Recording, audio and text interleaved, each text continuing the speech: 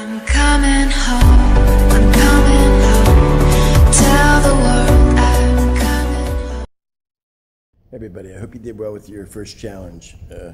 Today's challenge is going to be regarding kind of fellowship, and the challenge is to pick a verse, any verse out of the Bible, an easy one to remember, and then tell a neighbor or a friend, tell them that verse, and create kind of a fellowship. And you're welcome to use my verse. I'm picking Proverbs 27:17 for today, and it goes, as iron sharpens iron, so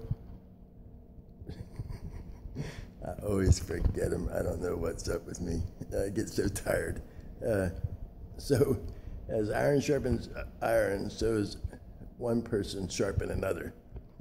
It's so easy, and I still can't remember it. But okay, well, do that one, and it's about fellowship and creating just some like-mindedness individuals, and maybe you'll make a new friend or acquaintance, and talk about something that y'all believe in together. So good luck with that. Let me know what verse you picked, and if you use mine, that's fine too. Hopefully you remember it better than I did. So all right, have a good day.